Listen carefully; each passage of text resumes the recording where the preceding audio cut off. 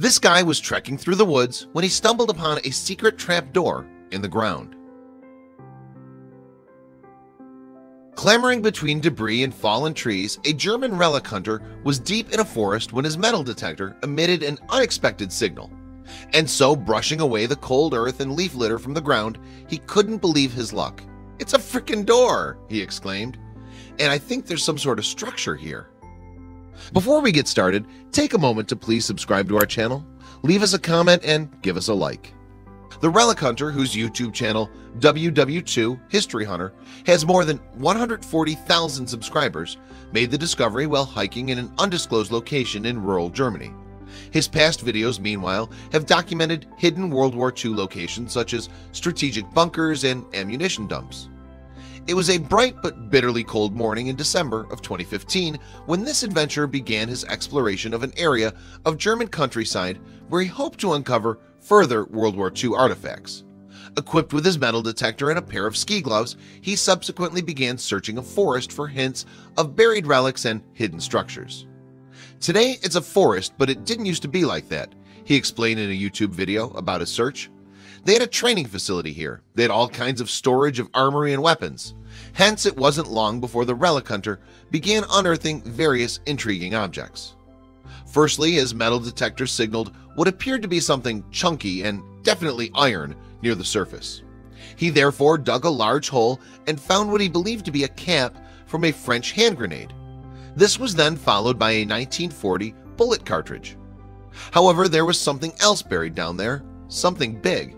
So the explorer dug deeper into the earth with a shovel and then bored into the hole with his fingers.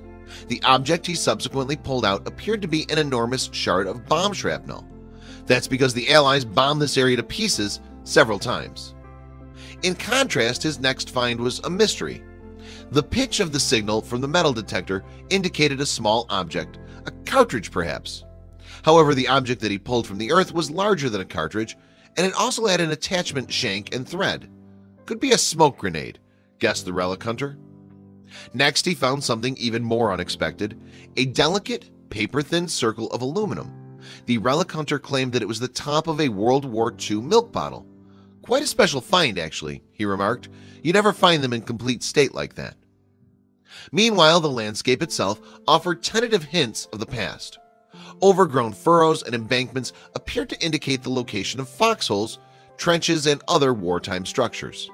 Yet it was not here that the relic hunter found the door. In fact, he came across the mysterious door later on while exploring higher ground among the trees. After clearing away a surface covering of earth, he located a large, square metal lid and what appeared to be a hatch leading to an underground structure. A hidden bunker, maybe. Indeed, the European countryside hides a warren of German-built underground structures, particularly on the so-called Atlantic Wall in coastal areas. So what would the relic hunter find here? Inserting a shovel between the door and the frame, he opened the lid a small way. However, the door would not open fully. Instead, the relic hunter peered through a hole in the corner. It was too dark to see anything though, so he decided to cover up the hatch and come back another day. Of course, he'd been able to ascertain that there was a large structure down there, but he could not yet be sure exactly how deep it was.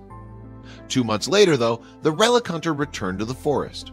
This time, moreover, he was kitted out with a heavy-duty chisel, a crowbar, a hammer, some ropes, and a hatchet.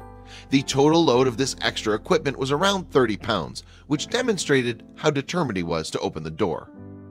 Unfortunately, this time it was even colder than it had been on his previous visit. "Some people have fun in the snow," he said. "I'm not one of those." Thankfully, though, it turned out that there was no snow in the upper part of the forest where he discovered the door. What's more, he had it open for 10 seconds using his crowbar. Finally, the relic hunter was able to look inside. What would he find? A cache of ammunition? A Nazi control center? Or a hastily abandoned wartime bunker filled with the personal effects of German soldiers? "I have to say, I'm really disappointed," he admitted. "To be honest, I feel like an idiot." In fact, the bunker contained several large pipes and valves. It appeared to be part of a water system. Who and what the system supplied, however, was unclear. It may have been used for supplying local residences with drinking water or for irrigating crops. Alternatively, it could have been built to service the nearby Nazi training facility. Searching the area close to the hatch, the relic hunter came across a mound, and after climbing to the top of the small hill, he found a second hatch securely bolted down. The shape of the structure suggested a water tank, and on that basis he formed a new hypothesis in his mind.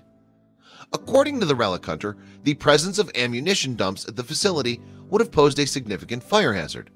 Therefore, the Germans engineered a technological solution, an ingenious fire protection system containing of a web of underground pipes. It was this supposed infrastructure that the relic hunter claimed to have found. Of course, there's no way to verify this hypothesis without further investigation, although it seems plausible. Ammunition bunkers typically feature some sort of flooding system to be used in the event of fires. Moreover, why else would a large storage tank have been installed in the middle of a remote forest? However, if the relic hunter is right and those pipes were part of an abandoned Nazi facility, whether to put out fires or simply supply drinking water, they must at some stage connect with its underground bunkers and tunnels. Perhaps a future episode of WW2 History Hunter could follow where they lead. Check out these other videos from Let Me Know. If you haven't made the move to subscribe to our channel, all you need to do is click on that red subscribe button. Thank you for watching.